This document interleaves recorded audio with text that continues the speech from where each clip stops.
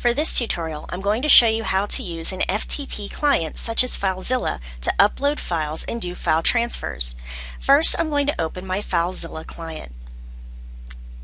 And this is going to ask me on the top for the host. The host that I'm going to be using is ftp.wordpresstutorialhub.com.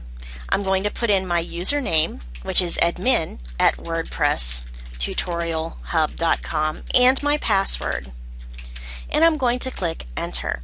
Now once I've put this in once, I can always click on my Quick Connect drop down, and this will bring up all of these other sites that I've gone to, and it will allow me to connect to them without having to put in the host username and password again.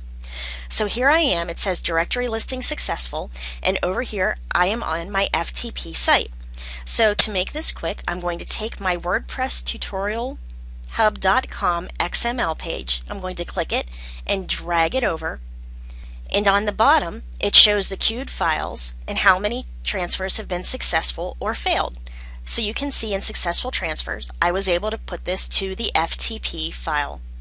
And I'm going to minimize that screen, and I'm going to go into my FTP accounts. Scrolling down, so now I'm going to go into my file manager, and I'm going to look up that XML. And you can see it is now in my public_HTML admin / WordPress tutorial hub folder. So in my public HTML, I'm going to go into my admin folder, and there it is. So now if I were to go into my WordPressTutorialHub.com administration page, I could go into Tools, then into Import, and there's the file that I needed. It says it was put in at 7:32, which is about 1 minute ago, and that's how I can quickly transfer files using Filezilla. So let me show you some other ways that we can go ahead and transfer files. I'm going to go into my Quick Connect box, and I'm going to go into my site, but just using my regular account. And using my Quick Connect box, I went ahead, clicked on the one that I want, and now it's going ahead and connecting me. So I've gone in as the regular user of this account, and when I did, you can see that now in the remote site side is all of the files that are on my server. On my left side are all of the files that are in my own computer. So I'm going to just move some of these around so you can see what will happen when I choose some files. And up here it shows me my folders. So I'm going to go down to another drive, which is my drive that I use for these tutorials. I'm going to open a folder with documents that I want to put in here.